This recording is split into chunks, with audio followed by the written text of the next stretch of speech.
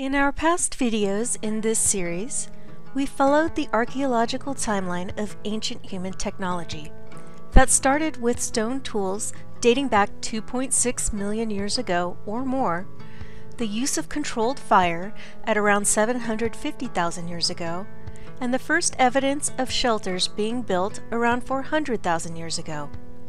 Now it is time to stop the clock and take what we've learned so far into the field to test it in real life. I will be calling this the Survival Lab.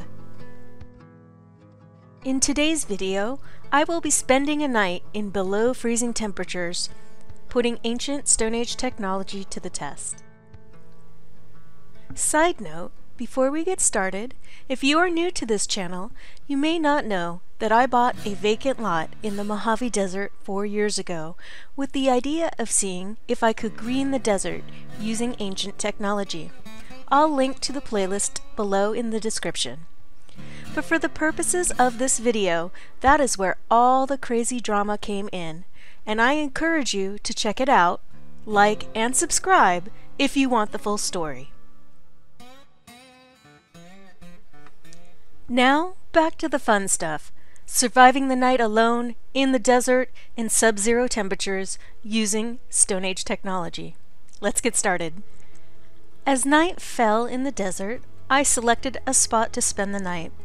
In my previous video on Stone Age shelters, we discussed a few options for shelter, and from those options, I chose a bush to use as shelter in the desert. I brought my hand drill to make fire if I needed it, but declined to use it. Although temperatures would get below freezing, a fire in the desert can be seen for miles, and I didn't want to attract attention. I also had my stone knife available in the event that something needed to get poked out there.